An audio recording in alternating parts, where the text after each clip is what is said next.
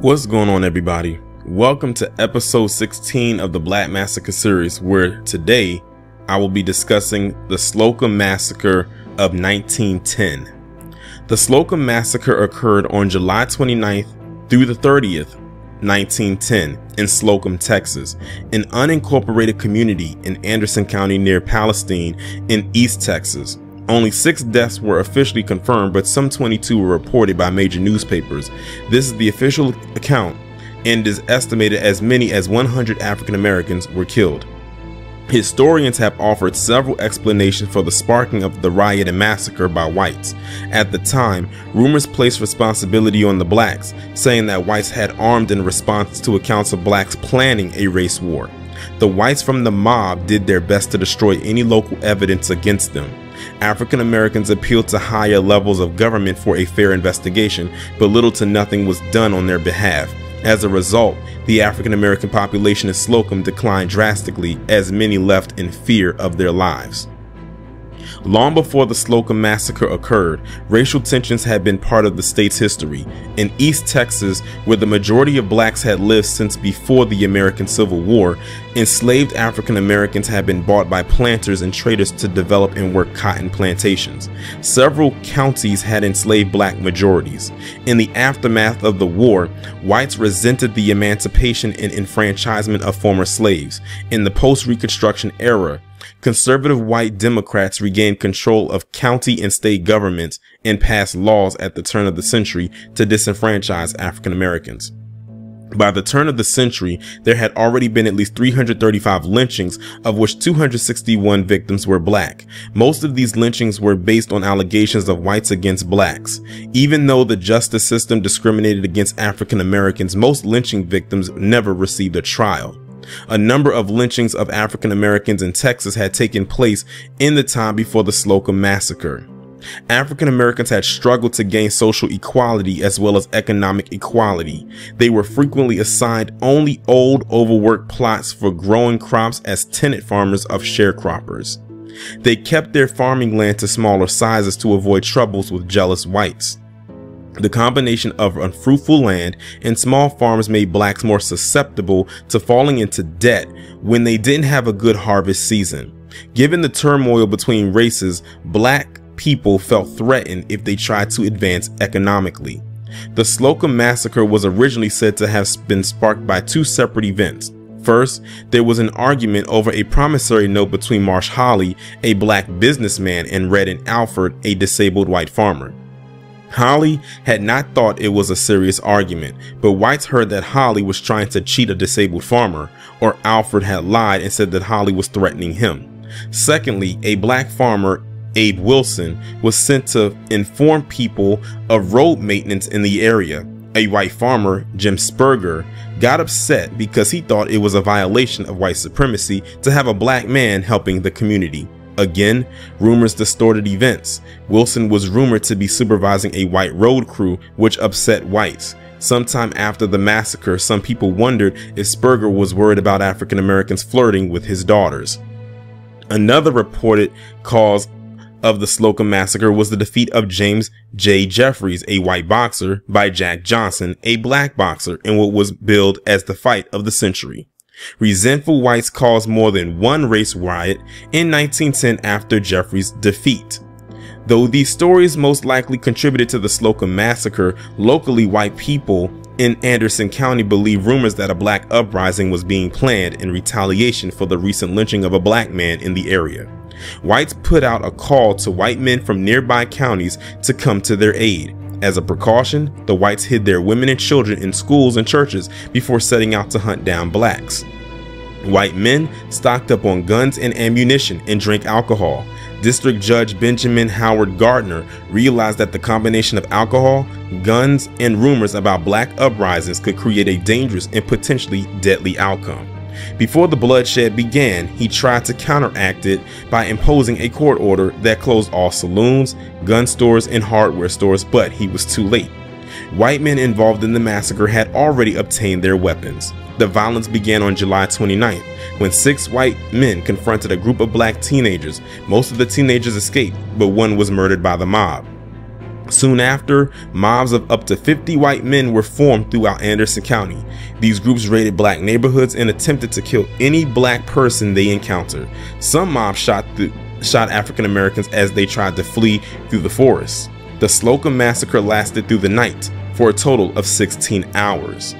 Though only 5 casualties were confirmed, the casualty count was likely much higher.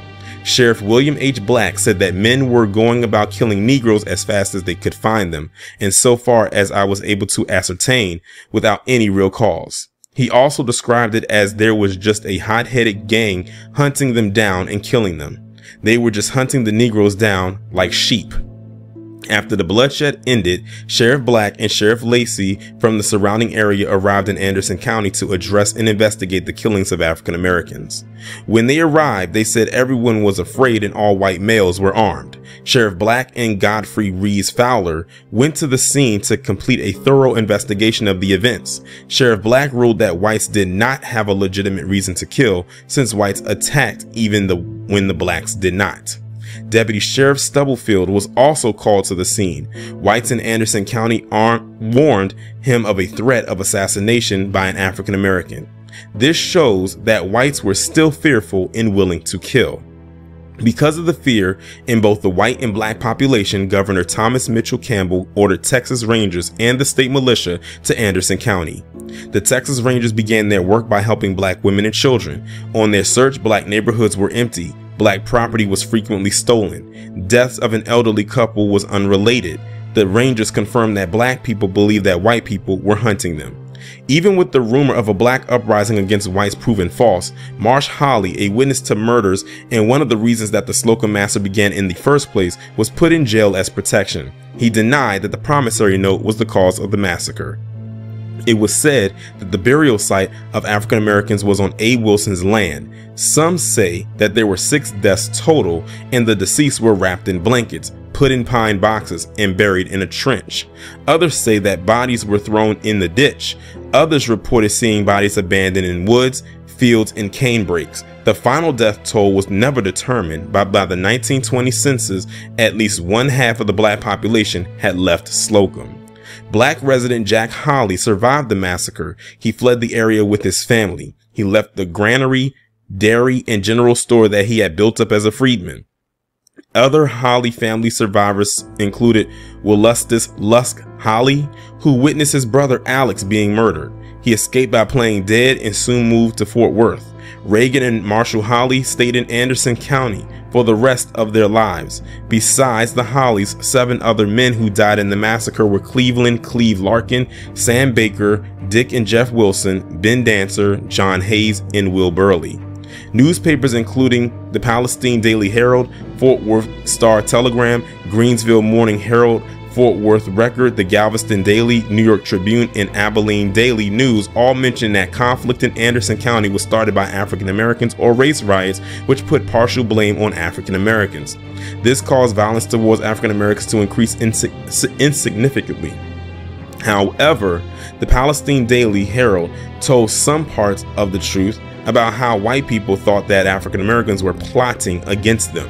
The title of the article in the New York Times was "Score of Negroes Killed by Whites," and discussed the wrongful killings of African Americans and the poor reasons behind the massacre. 20 years after the massacre, a man named Hayes owned land in Slocum that the town needed. In exchange for the land, he requested that the city establish a historical marker to remember those who were killed. His request was denied. The town said it no longer needed the land. Despite efforts by African Americans to draw attention to the massacre, the federal government remained largely uninterested in investigating the murders or bringing criminal prosecutions. John A. Sidden, a Volga postmaster, sent a letter to Cecil A. Lyons, chairman of the Texas Republican State Executive Committee in Sherman, asking for his help in securing a federal investigation. Lyons forwarded the letter to the United States Attorney General George W. Wickersham. It is unknown whether Sidden even received a response. A group of local black ministers also appealed for federal help in a letter to President Taft. They wanted a doctrine of fairness and a suffrage granted to them by the government. With no loopholes and under the protection of the law, Taft sent this letter to Wickersham, and he responded to the ministers by saying that the federal government could not fulfill their request or become involved because no constitutional rights were being violated in any of these instances. However, the federal government did become involved when a Mexican American was lynched in Texas.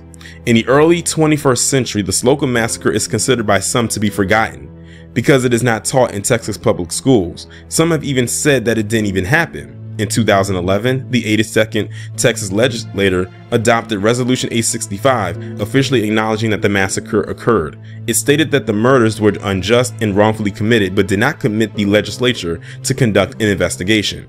During the early 1900s, indictments and prosecutions tended to side with white mobs when it came to crimes against African Americans. Anderson County District Court Judge Benjamin H. Gardner released a statement that said that law enforcement would start turning away and shooting to kill, if necessary, those who sympathized with the mobs or participated in them. He also said that he would no longer tolerate law enforcement officers who favored the mobs. Gardner called a grand jury to identify suspects in the case and intended to prosecute men indicted as a result. After investigations and arrests began, Texas Rangers arrested Josh Bishop, Isam Garner, and Walter Ferguson Reeves. Reeves arrested Jim Spurger, who was involved in one of the initial conflicts. G.W. Bailey, Morgan Henry, Frank Bridge, Andrew Kirkwood, and B.J. Jenkins were arrested as well. Despite the investigations and arrests, law enforcement was unable to conclude how many people had died at the hands of the mob. Judge Gardner knew that whites would have the majority even if a crime was committed, so he asked the jurors to excuse themselves if it was possible to complete a fair trial. On August 5th, S.C. Jenkins was arrested, and Ferguson and Bishop were released. On August 14th, Lusk Holly and Charlie Wilson were summoned as witnesses, and Curtis Spurger, Jim Spurger's brother, was arrested. On August 17th, the murder charges were released. No indictments were made for the murders of Alex Holly or John H. Hay, or the attempted murders of Charlie Wilson and Lusk Holly. Of the indictments, 2 cases moved forward, but they did not make it to court. By the time the cases were ready for trial, Judge Gardner had been replaced. The new judge released all suspects for $1,500 bail. Gardner still wanted these men behind bars. He knew they were dangerous because he encountered Jim Spurger and Kirkwood in public. Spurger hit him in the face, and Gardner had to pull a pistol on Kirkwood. His desire for justice was never fulfilled. Both Spurger and Kirkwood remained free for the rest of their lives. The list of suspects are as follows: Josh Bishop, released. Isam Garner, 4 first-degree murder charges, released on a $1,500 bail. Walter Ferguson, released. Jim Spurger, 2 first-degree murder charges, released on $1,500 bail. G.W. Bailey, released on $1,500 bail. Morgan Henry, released for $1,500 bail. Frank Bridge, released for $1,500 bail. Andrew Kirkwood, 3 first-degree murder charges, released on $1,500 bail.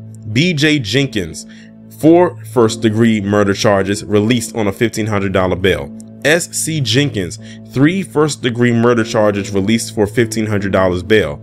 Curtis Spurger, 3 first-degree murder charges, released on a $1,500 bail. Lusk Holly, witness, and Charlie Wilson, witness. Well, that's going to conclude episode 16 of the Black Massacre series, where we covered Slocum Massacre of 1910. If you have not done so already, please be sure to go ahead and check out the other episodes in the Black Massacre series playlist. And stay tuned, as we will be traveling to another location next week for episode 17 of the Black Massacre series. Be safe and be one.